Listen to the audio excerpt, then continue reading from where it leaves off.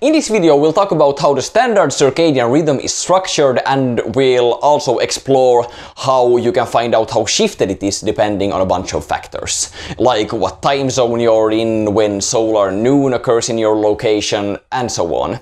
This video is part of our series on the dark period, and if you haven't seen the other videos in this series, I encourage you to do so, since knowing what the dark period is essential for polyphasic sleepers if they wish to stay healthy. Stay tuned! Hello everybody and welcome back to the channel. My name is Crimson Flower and I'm a main author of Polyphasic.net, the community recommended resource for polyphasic sleepers. So this video will both be about how to evaluate your lifestyle and environment and change your sleep to fit that, and how to mend your environment to fit your sleep schedule. The largest cause for issues here is the circadian rhythm, with its peak sleep times between 6 and 9 in the morning for the REM peak, and 9 and 12 in the evening for the SWS peak. It's important that these peaks contain as much sleep as possible on polyphasic schedules, but that places a very clear issue for most people with busy lives who are unable to go to sleep early. There's, however, a trick that can cause the body to shift these peak times, and that is by giving it enough daytime inputs at desired times. To understand how this is done, we must first explain a few words. The solar noon, which is sometimes called the astronomical noon, refers to the timing when the sun is in the highest position in the sky. This happens nearly at the same time every day on a specific longitude if you ignore daylight savings time, and is therefore a good event to compare other set timings to in the body. The solar noon is biologically meant to happen at 12 in the day, which means that an unshifted circadian rhythm will have its natural SWS peak at 9 in the evening to 12 in the evening, and its REM peak at 6 in the morning to 9 in the morning if you wake up at 8 in the morning on a normal monophasic schedule. If your time zone is not in synchronization with the solar time, and the solar noon is scheduled at, for example, 1 in the day, it results in your peaks being naturally shifted 1 hour later.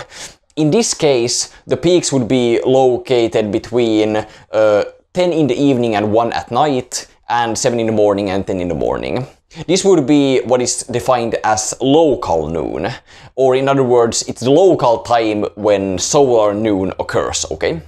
Anyways, this time varies from country to country because some countries have a shifted local noon for economical or cultural reasons, with a couple of notable examples being the Netherlands and Spain. If you want to find the timing of your local solar noon, you can do so on timeanddate.com, and you can find the link that in the description of the video. The last expression I want to emphasize is the biological noon, since this is the time of the day that your body treats as noon. Or in other words, it's the time of the day that's 12 according to your body clock, okay, 12 in the day. The timing of the biological noon is often shifted by late night use of electronic screens in today's world, and establishing the timing of the biological noon is important to help you assess at what times the optimal sleep peaks would be.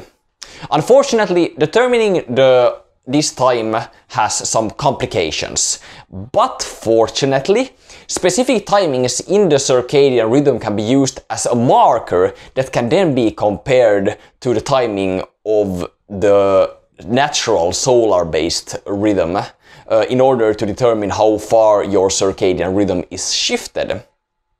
Okay, so I know that this sounds complicated, but we'll get to it, you'll understand it more.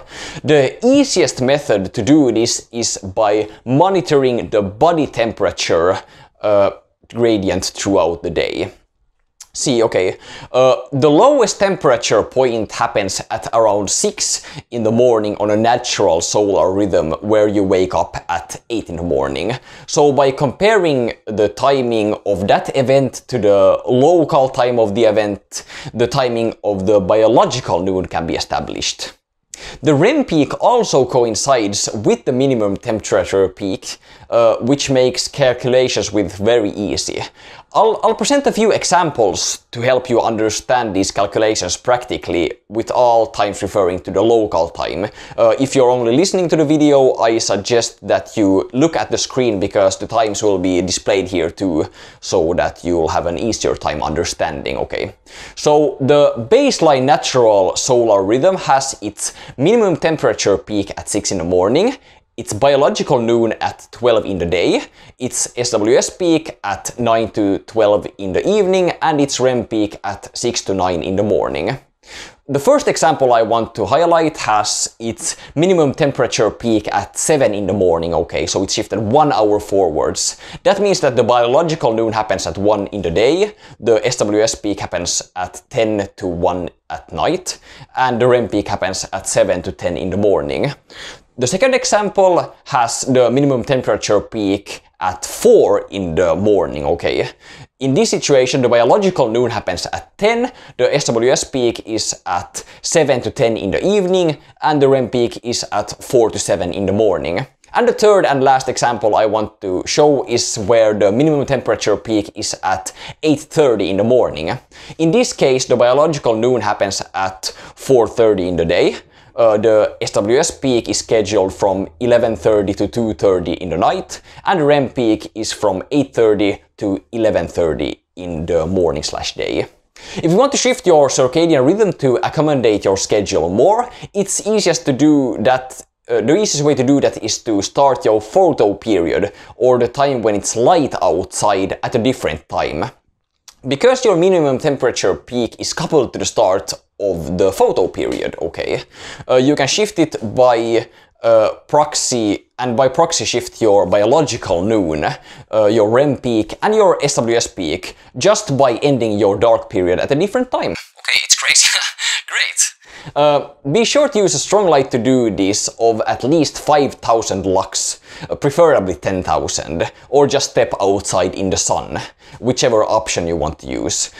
This way you can shift your circadian rhythm quite nicely, but I don't want to dwell on that too much, and I'll instead talk about how to schedule a late core on a polyphasic sleep schedule in the next video, where we'll talk about this more.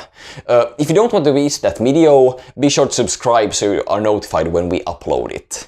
Okay, so you should now hopefully understand the structure of your circadian rhythm better and how to find out when your SWS and REM peaks are. If you want me to make a video on how you determine when your minimum temperature peak occurs, be sure to like this video so I can see that there's an interest for it. But regardless, if you have any questions about the information that I've gone through in this video, be sure to leave it in the comment section below. Also, if you haven't checked it out already, be sure to sign up for the Dark Period course on polyphasic.net, and you can also check out other courses that we have there. You'll find the link there in the description. Okay, subscribe so you don't miss out on future uploads, and I'll see you in the next video. Remember to nap well, people! Okay, it's crazy. Great.